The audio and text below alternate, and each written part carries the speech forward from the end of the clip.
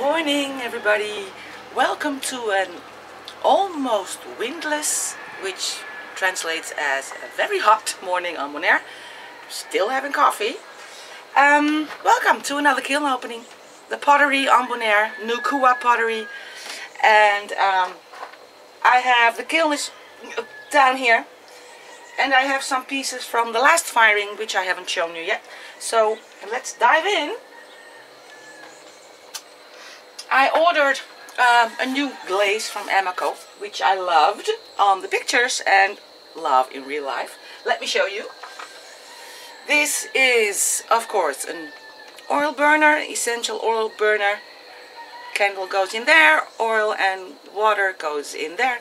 And this is the purple crystal by Amico with a little line of pearl white by Spectrum. I love that one.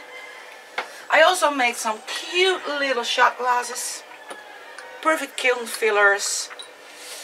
I slip trailed some flamingo faces on them, on these anyway. And these I have slip trailed some cute little fish. I have more of these, but why show you 8 of these? They're all similar. My poppy seeds, thank you for the idea, Sarah Amos. Sarah Amos, a shout out to you. She visited Bonaire once and fell in love like I did. And she also does pottery. Her channel is called the Pottery Corner, and she has a lot of tutorials. She shows you how she makes things, and she does that very well. So I'll put a link in the description. You look her up. She's just adorable. She's a lovely lady, makes beautiful pots, and go visit her. She makes poppy heads, she makes big ones, I make small ones. These are to put on a stake in your garden for people with absolutely no green thumb. These will not fade. I love it. I have a few more. I'll put up pictures on my Facebook page. You can see them there. This is a cute little ashtray, also in the purple. That's how it works. But this time it has a little Norse blue by Mako on top instead of the pearl white. I love this color combination. And I have been playing around with black and some combinations. This is opulence black dipped and then some pearl white on top on a brown clay. I think it's beautiful. I made another of these cute little ashtrays. There we go.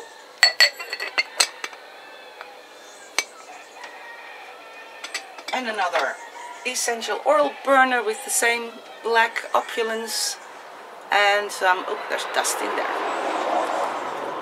And some pearl white around the edge. One more from the last firing. Mug. A good mug. 17.5 ounces or 500 milliliters. On the brown clay again with the black and the pearl white.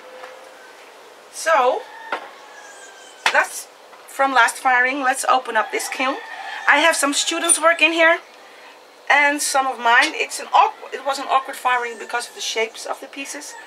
I'll take out the biggest one first. That's on top.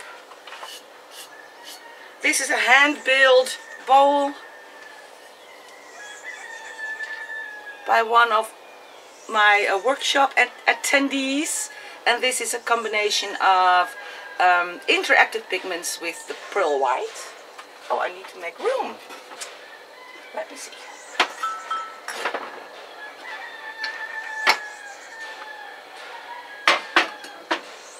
Let's get another sip and I'll put it out of the way. I have been testing some that's cute, opulence black with other glazes and made little, they are little pendants, but meant to use with oil as well. I will show how those will work in a future video.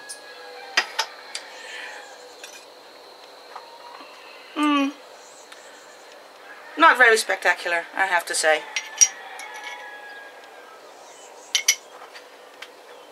It happens. I have a family of egg cups.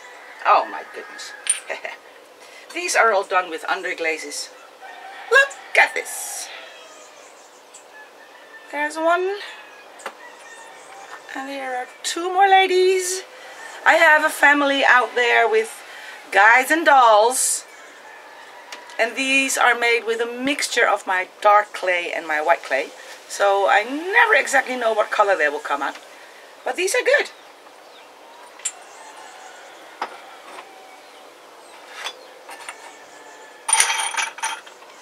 I have two little birdies of one of my students. Oh, there we go. Now I have to take out this shelf. There's not that much in there anymore because there were some big things down there. And then two experiments. This is part of a set I have made on my brown clay with this glaze. It's beautiful. It's very rustic. This is a wine cooler. You put this in the freezer and then put it in the freezer for 2 hours. Then put in your chilled wine. And no need for water, no need for ice.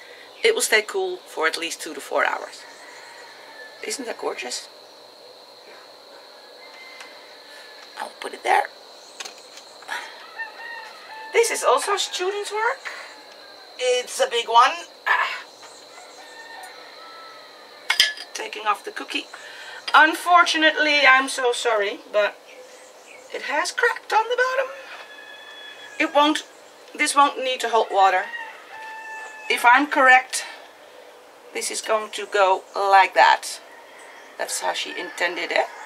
This is also interactive pigments. This is autumn foliage with a zinc-free clear.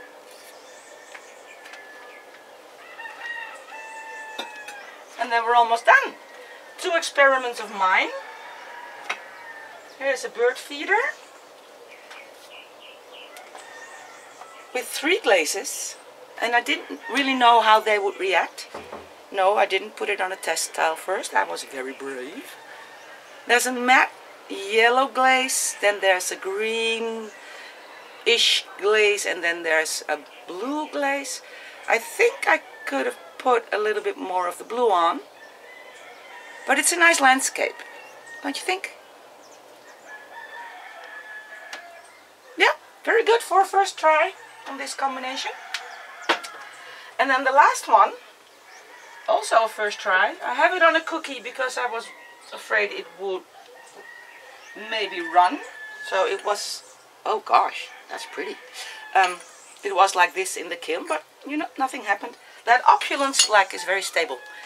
So it's a very good one, I have noticed, to make combinations with. Look at that.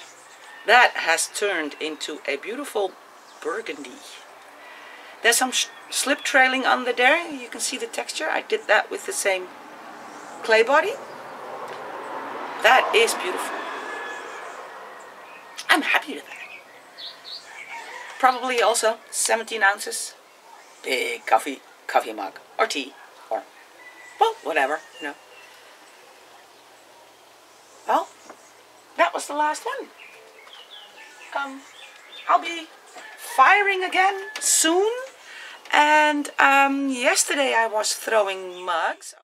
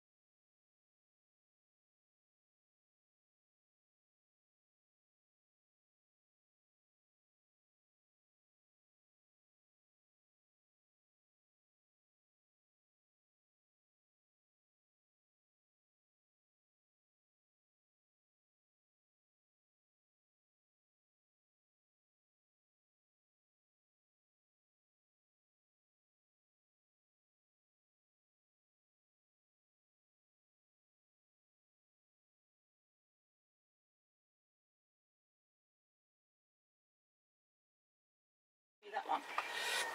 Sarah, thank you for the shout out. She bought a mug from me, and this is one of the mugs from the same series. It's not glazed yet. It's my Sgraffito turtle mugs. It looks dull now because it doesn't have a glaze on it yet. This still needs to be fired. Yesterday I was throwing the bodies for these mugs, so today I will be trimming them, putting a handle on them, and then decorating them. So I say thank you for joining me, and I'd better get back to work. See you next time. Bye bye.